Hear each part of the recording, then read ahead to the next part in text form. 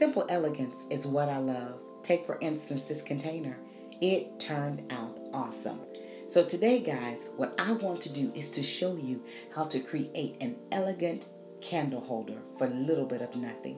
All you're going to need is a glass vase. I purchased this from the Dollar Tree. You're going to need bling wrap. I purchased mine from Totally Dazzle. I also purchased my brooches from Totally Dazzle. And a candle, I got this one from Walmart.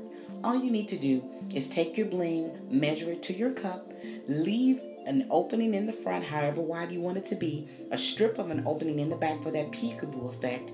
Take your brooch, add it to the top, the middle, or the bottom, whichever you choose, and light your candle, and voila guys, you have a simple yet elegant and very cost-effective, beautiful candle holder to display. So elegant. Thanks for watching guys. I look forward to seeing you in my next video with more simple elegance.